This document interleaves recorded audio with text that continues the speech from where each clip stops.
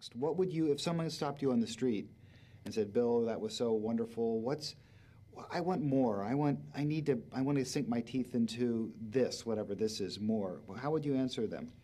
Well, I think it is really important for the humans, the general humans, to become more and more inner self-managed.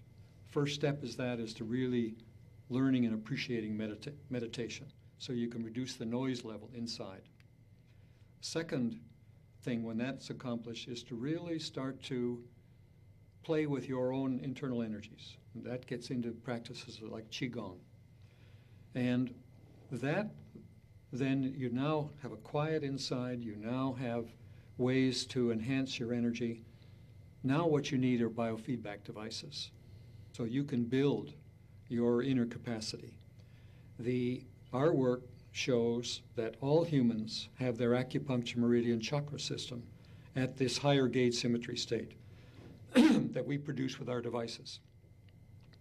And what that means is that your intentions modulate or entangle with this energy flowing in that system.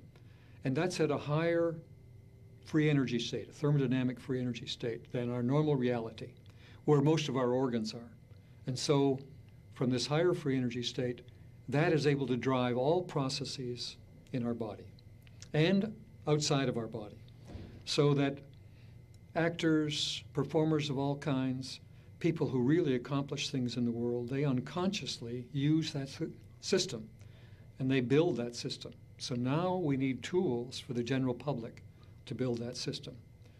And so those tools, which we're working towards with our work, will allow them to go from a normal individual to an adept, and then to a master, and ultimately to an avatar. And all of us, I think, will ultimately take that path. So it is time to get about the business of really becoming. And that's what I think is the next step. I mean, What the Bleep has opened a door. It's caught the public's imagination, the general public. They want to do more. They want to be more. They want to know how. We now have device, which patent hasn't been released yet, but allows us to measure the energy level of a conditioned space above our normal background reality, the U1 state. So we can have a quantitative measurement of that. So we can build an instrument that will do that. It'll be like a voltmeter, but it'll be, we call it size of H+ meter. But it would allow us to do that in rooms, and then ultimately, if we shrink that down in size to be able to do it around the human body, we will be able to see what the level of chi flow is in and out of the body.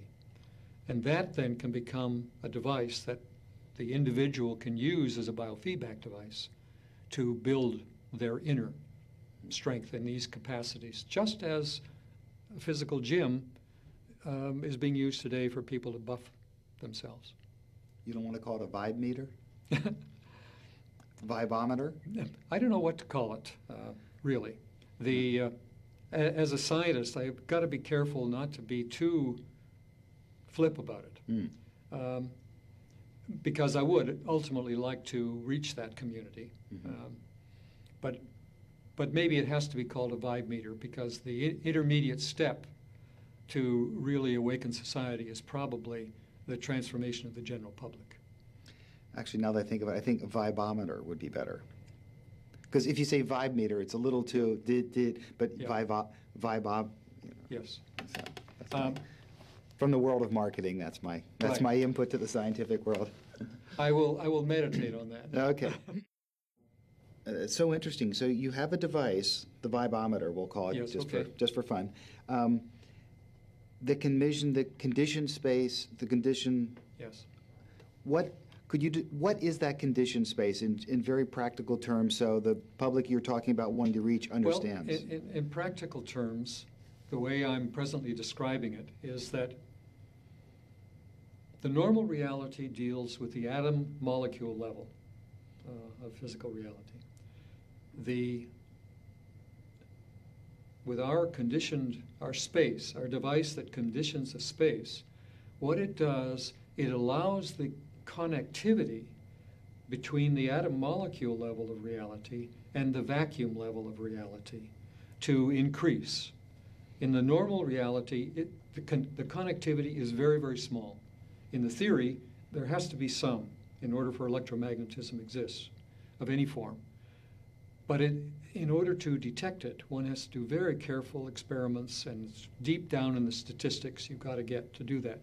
But with this device, which is consciousness embedded into a device, that consciousness seems to lift the symmetry state, and in practical terms, it means that the connectivity between the atom molecule level and the vacuum level increases. It's as if they're parallel universes, all right? And you can only measure in one universe. So in the normal reality, it's as if this is unconnected because you can't get a signature with your instruments. But with consciousness, which lifts the gauge symmetry state, which is also the higher thermodynamic free energy state, then it increases this coupling, and we begin to access the physics of the vacuum, which appears to be very much related to magnetic monopoles, as well as a whole variety of other things. And accessing that new physics allows intention to bring forth effects you wouldn't imagine. Now, the zero-point energy field that you're talking about, could you just very briefly describe what you talked about that last night? Yeah, it's not a. Is it a zero-point energy field? Well, first of all, physics defined zero-point energy a long time ago. That's when you're at absolute zero of temperature. There is still a vibrational state in the atom molecule level of reality, and because there are these vibratory states, then as electrons move one state to another, they'll emit photons. So the zero-point energy is very much related to a spectrum of photons. The energy in that state, this photon energy, is smaller than the atom energy, and the atom energy is trivial in magnitude compared to the vacuum level energy I'm talking about. So the zero-point energy and the zero-point field, people talk a lot about. And they're important, but in terms of the magnitude of the energies involved, they're quite insignificant compared to the energies that we will discover in the vacuum level of reality, and the deeper levels of that. So one has to begin, one cannot use just a single blanket word of saying the 0 point, as many people are doing. It's convenient,